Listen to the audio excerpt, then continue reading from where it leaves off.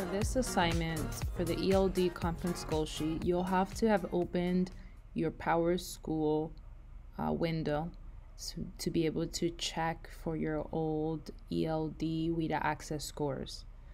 Here's the first step. You want to plug in your name. So right here, student name. If you look at the instructions right here, it tells you what to do. Write your name on the line for one. ELD class time. For example, if you're in ELD 9.3, period 3, then you plug that in right here. You already have your teacher's name here. Now for language domain, you're going to go to Power School, click on test scores, click 2019 to 2020 WIDA access scores.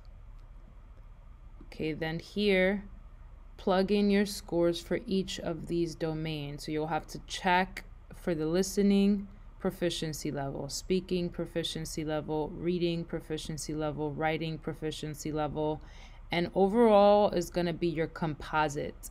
So whatever you have for your composite score, that'll be in the overall score. Your growth target will be +1. So if you, for example, got a 2.3 in your listening, you want to at least aim for a 3.3 this following year.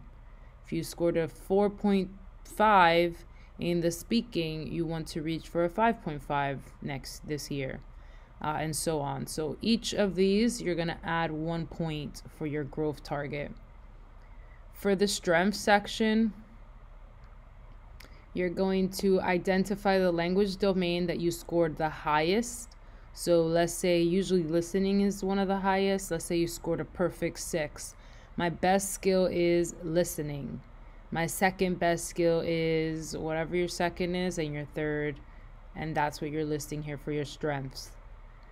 Your area of focus is going to be the weakest one, whichever you did the poorest in. So usually that varies, but let's say your writing is your weakest area. So then you would put here, my weakest language domain was writing. My goal is to score, so whatever you said you wanted to score here, that's what you plug in here. What can you do to meet this goal? So if you click here, here are some ideas, and I don't know if this shows up for you, but if it doesn't, here is what you could put in. Here are some ideas. So reading, maybe what you can do is read all of the text. Increase fluency by reading faster. Writing is what we chose, so we're going to look here. Write complete sentences, use proper end marks, identify sources for all information and pictures from a source that is not mine. So here are some ideas for what to plug in there. Use these ideas, take a screenshot of this so that you can plug in your goal, what you can do to meet your goal.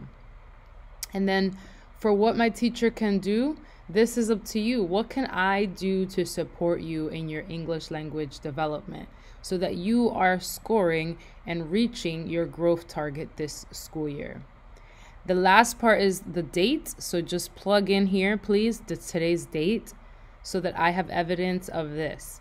You must complete this. You cannot move on to the recording, and I will not open folders for the rest of the week until you complete this assignment in its full capacity.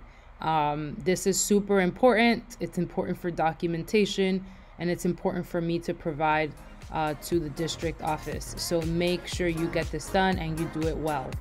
Okay.